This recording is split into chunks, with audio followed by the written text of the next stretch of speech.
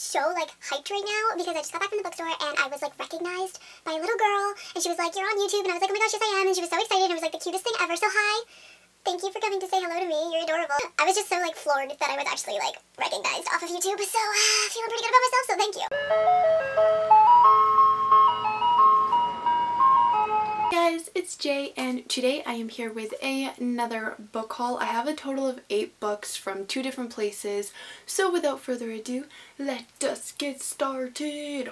The first 2 books are Harry Potter and Harry Potter. This one is the 3rd, it's The Prisoner of Azkaban, and this is the 5th, and it's Order of the Phoenix. These are from my local thrift store. I actually already had the 3rd one, but it was like a huge one like this. This is the 4th book, which I'm going to try to find in this size so that they all stack evenly. Can continue with my reading Harry Potter series that I know you all enjoy oh so much. The next book that I picked up from the thrift store is After by Amy E. Fall. I'm actually really intrigued by this one. It's about a teenage pregnancy, but she ends up throwing her baby in the garbage can, and then they like find the baby and they're putting her on trial for like attempted murder, and her excuse is she didn't know she was pregnant, and like that's basically all it says. So I'm like actually so interested in this book and how it turns out. And it's basically like the whole trial process. I had never heard of this before, but then I read the synopsis and I was like, I need it, so I bought it.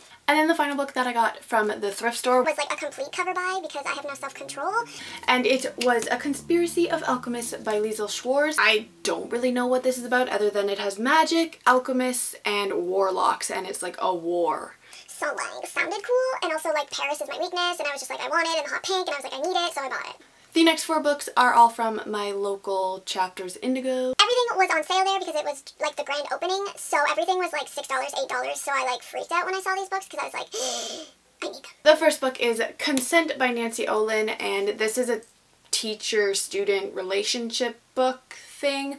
Which like I'm usually not into, but I've heard people talk about this book and say that they enjoyed it, so it was only $6, so I was like, might as well, and I had gift cards, so I was like, it's happening. My final 3 books are all from the same author, who's getting a lot of hate lately, but I mean, I haven't read her books yet, and I wanted to, so I was like, you know, they're all on sale for $8, so might as well pick them up now so I don't have to pay the full price $30 when they're not on sale. The first 2 books are part of the same series, and it is Heir of Fire and Queen of Shadows by Sarah J. Maas. This is the 3rd and 4th book in the Throne of Glass series. I already own the first 2, but they're in the UK version, so like this kind of bothers me that they don't match, but it's fine, we'll pretend that they do.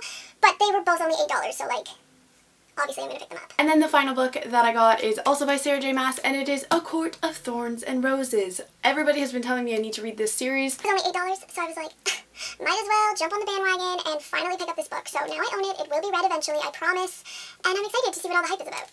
Alright guys, so that is my book haul for this video. Let me know down below if you've read any of these books. Obviously you've read 3 of them because Throne of Glass and Sarah J. Maas and all that jazz, Court of Thorns and Roses, late to the bandwagon, this girl always. I will see you all in my next video. Goodbye!